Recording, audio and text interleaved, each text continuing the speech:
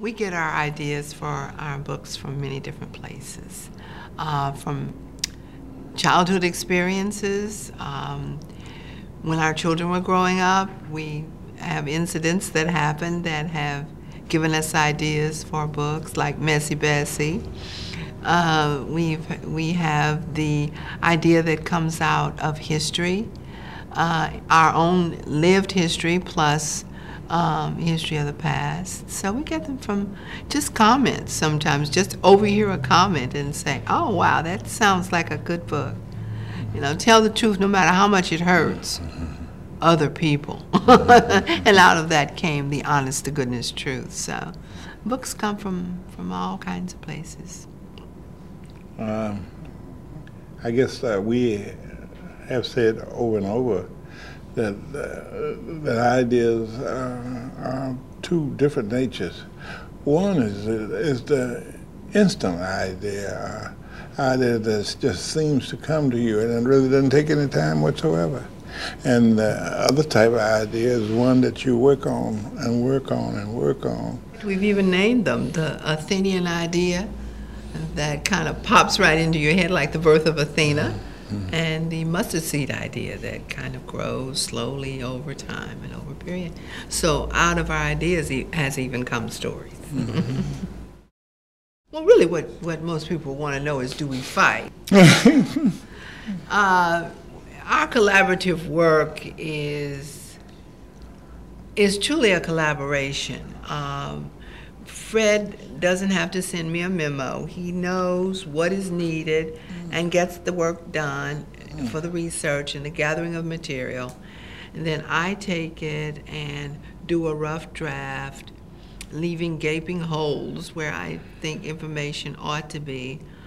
And then he comes back in and fills that in. Then we read it and recycle and read and recycle until we finally get it to where we're both satisfied with it.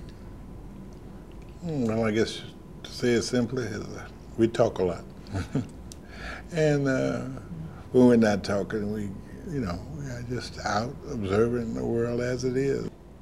When we've worked and we hit a rough spot, we'll just go take a drive up in the country or down by we live on the Mississippi River, and we drive along Highway 3, which is along the river. And we don't talk, we just observe and watch and rest the mind. And you'd be surprised that on the way back from that trip, we're talking nonstop about how to solve a problem that we've run into or whatever. But we work together at home, in our office. Fred has his desk and his work, and I have mine. And we're not attached at the hip, although we work very, very closely together.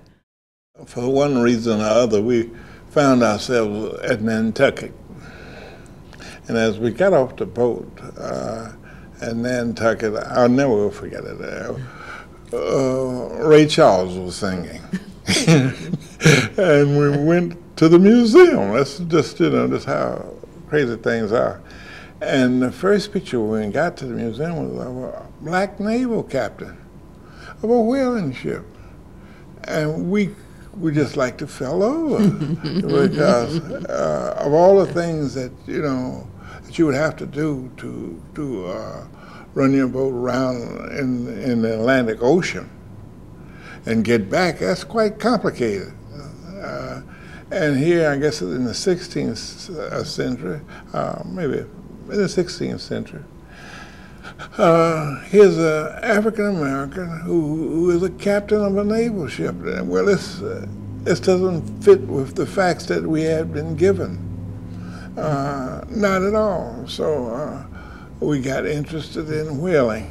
And from there, we found out that African-Americans had been in whaling, I guess, since the 1700s. And in the later days of the industry, they comprised 90% of it.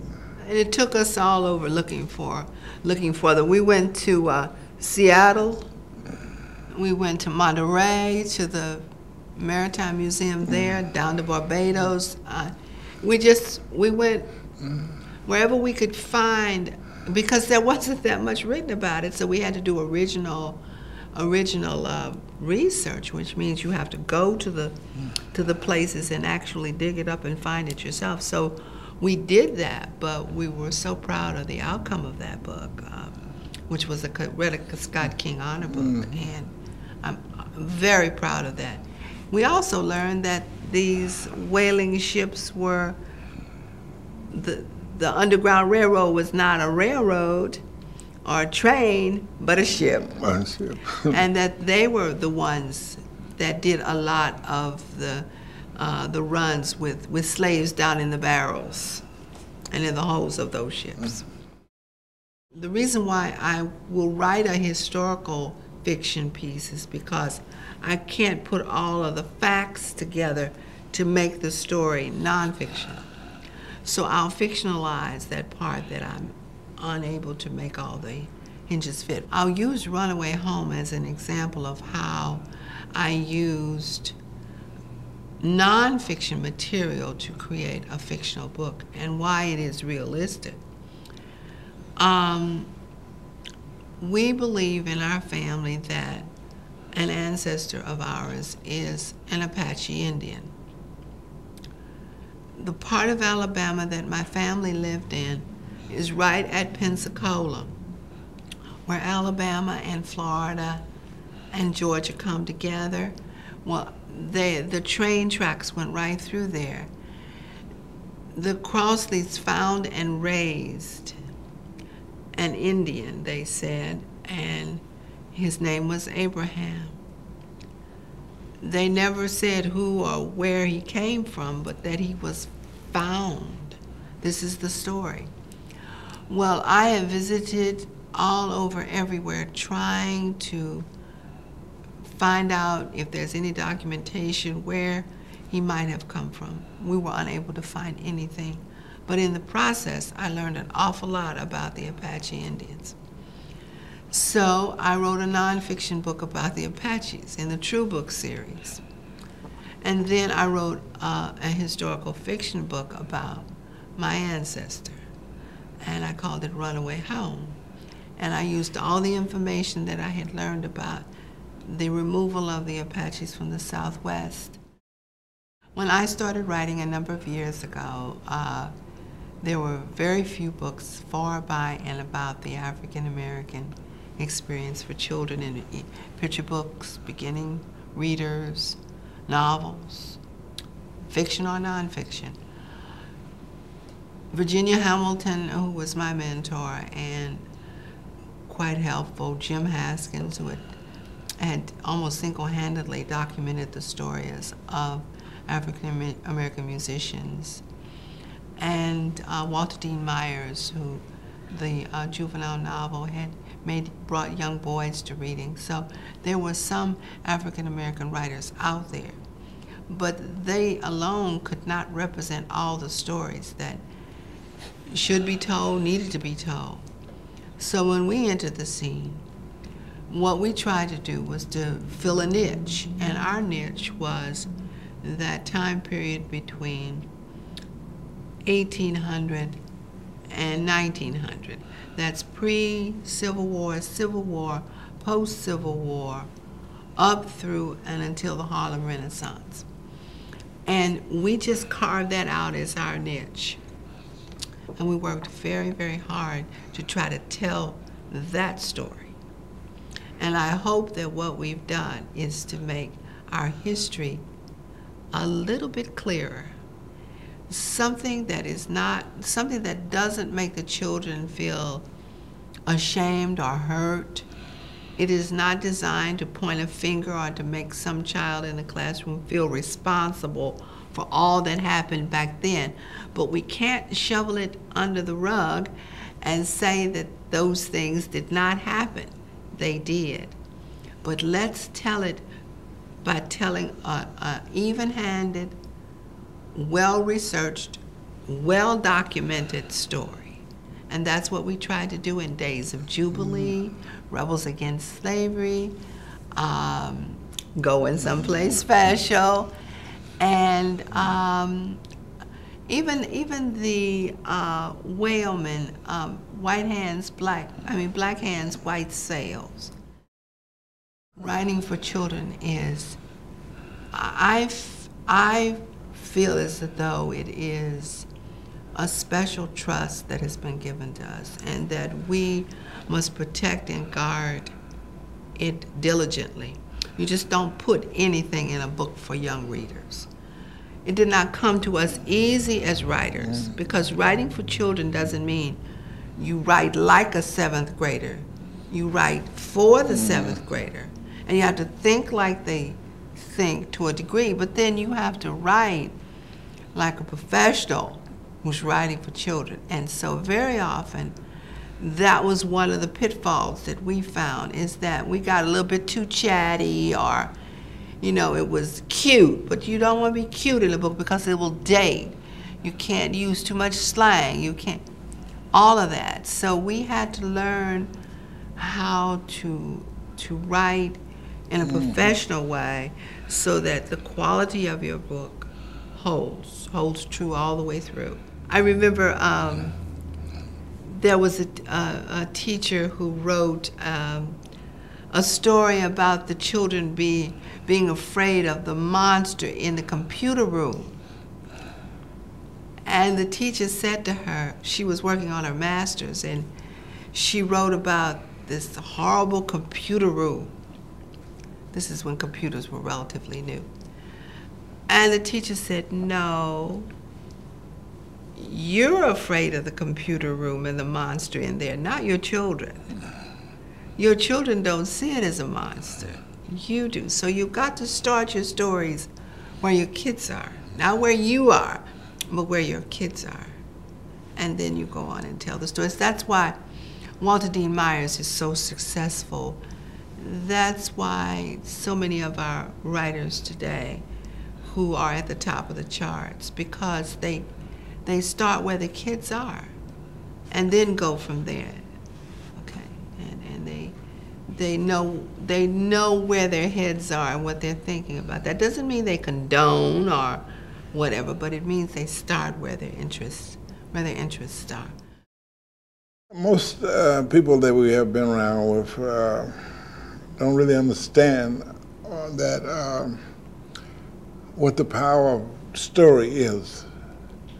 And I think it's best illustrated by, again, an Einstein type of, he was asked to, one of the great questions, what should mankind be doing now that will benefit him later in the future, him or her, whoever mankind might be. And he answered, and he says, read to the children story.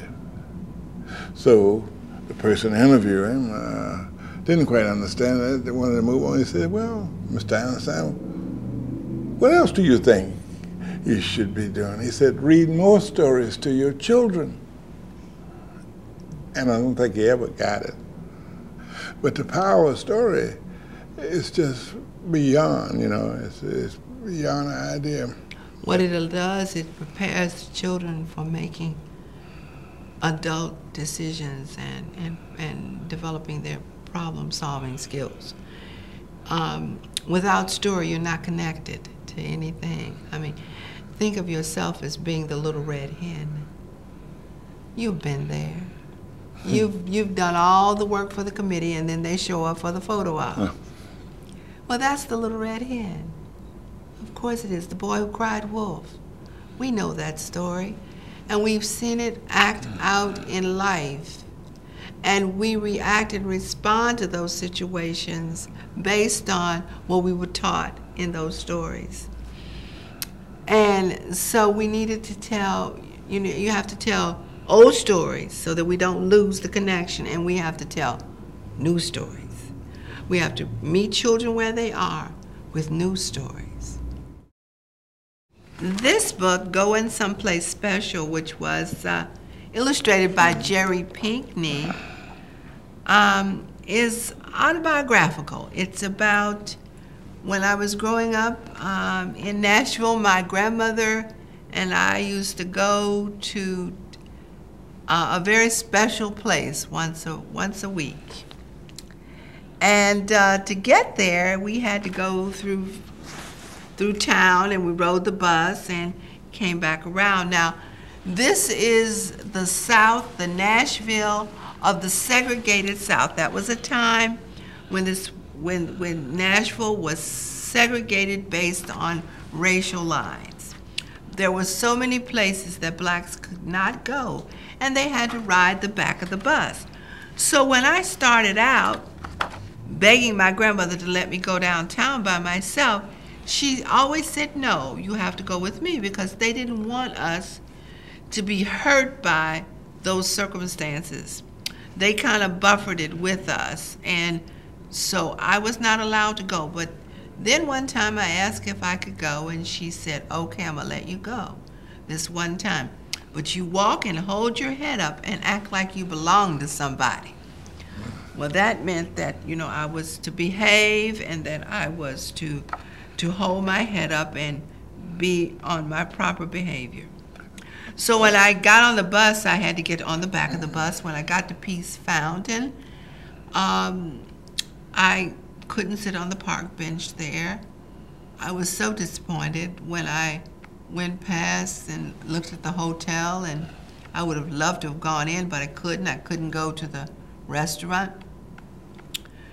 So I was just, you know, just discouraged. And so I met a woman there who used to take care of the gardens.